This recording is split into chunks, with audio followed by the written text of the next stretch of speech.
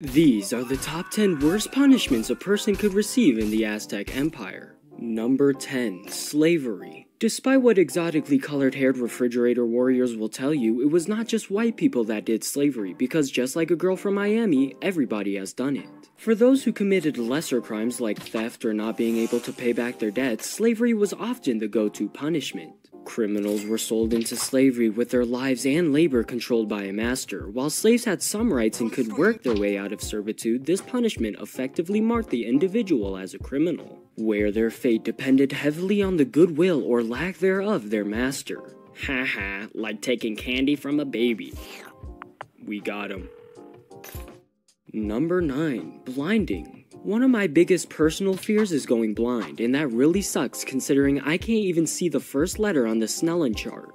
Anyway, blinding was a punishment for those who insulted the emperor or high-ranking priests, where they had their eyes gouged out or damaged with sharp tools. This permanent and disabling punishment served as a symbolic way of stripping the individual of their ability to see or act in society. It not only punished the criminal for their grave disrespect, but also ensured that they would be dependent on others for the rest of their life, marking them visibly as a violator of sacred or societal norms. The king's new laws suck, man.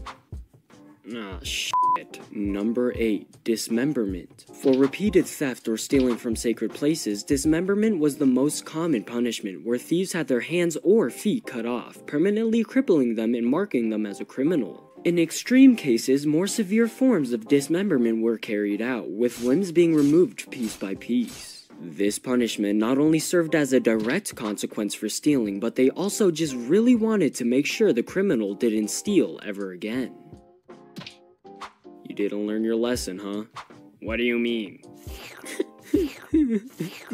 Number 7. Beheading. Crimes like treason, desertion from battle, or severe offenses against the emperor were often met with beheading, which was a swift but highly symbolic execution. Loyalty was crucial in Aztec society, especially among warriors, and betrayal or failure in duty could lead to immediate public execution by decapitation, where their heads were sometimes displayed as a warning to others, since after the public execution they would display the severed head as a reminder to the people that they really didn't tolerate disloyalty, and the empire was ready to let anybody who f***s around find out. Ocelotl, you should love your kingdom with all your heart and with your own free will, but if you don't, that will happen to you. Number 6. Strangulation. The Aztecs were involved in mafia activities before mafias were even a thing, since strangulation was a more discreet form of execution used for crimes like treason or serious disloyalty to the emperor. Unlike public execution, strangulation was often carried out in secret to avoid political fallout or public unrest, where the convicted would be tied up and strangled with a rope in a private setting, ensuring a painful death without public spectacle. The reason these guys got a special type of execution is because it was a method reserved for high-profile individuals whose removal was necessary for maintaining order without attracting unwanted attention. Number 5. Death by drowning. While commoners could drink during certain festivals, nobles and priests were held to higher moral standards, and drunkenness among them was a grave offense. If found intoxicated, particularly in sacred places or during important ceremonies, the individual was then restrained and held underwater until they drowned.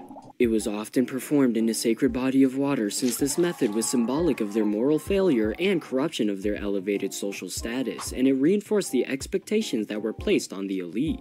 Hey there, chief. Hiccup. Are you drunk? No. Hiccup. Then walk the white line. Okay. Blah blah blah blah blah blah blah blah blah blah blah. I'm drowning. Number 4. Death by arrows. This punishment was more like a fun get-together for the boys, you know, where they could slam back a few brewskis and impale a man that was tied to a stake with their arrows. Those convicted of theft, treason, or other serious offenses were sometimes tied to a stake, and then archers shot arrows into them, aiming for vital organs until they died.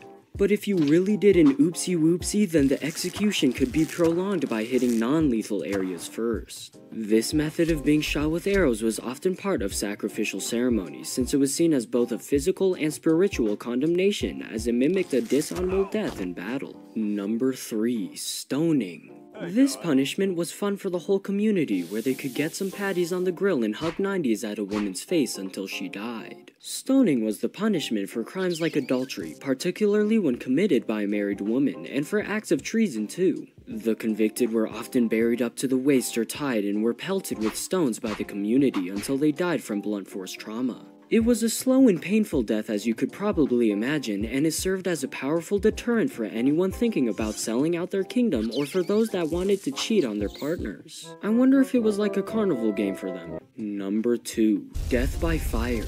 As we all know, dying to fire kinda sucks ass, and this punishment was acquired by doing crimes seen as severe religious offenses, particularly blasphemy or desecration of temples, where the criminal would get the Joan of Arc special, getting tied to a stake and then being burnt alive, suffering intense pain until they died from burns or breathing in smoke. This punishment was meant to serve as a way to purify their souls before death. The act of burning was often seen as a final offering to the gods, ensuring that the criminal paid for their offenses both in this life and in the afterlife.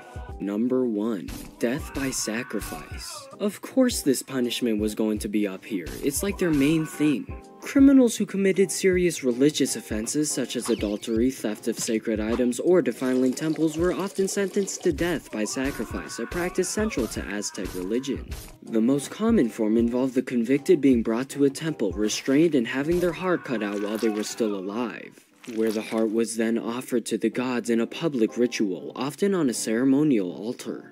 The punishment was viewed as essential to appease the gods and maintain cosmic balance, showing off how much the Aztecs loved their gods. Even though the Aztecs were nearly wiped off the face of the planet by the Spaniards, I learned that they were never truly the victims. It was whoever was convicted of a crime that was truly the victim. Anyway, thank you all for watching. Please like and subscribe, Poppy, and I will see you in another episode.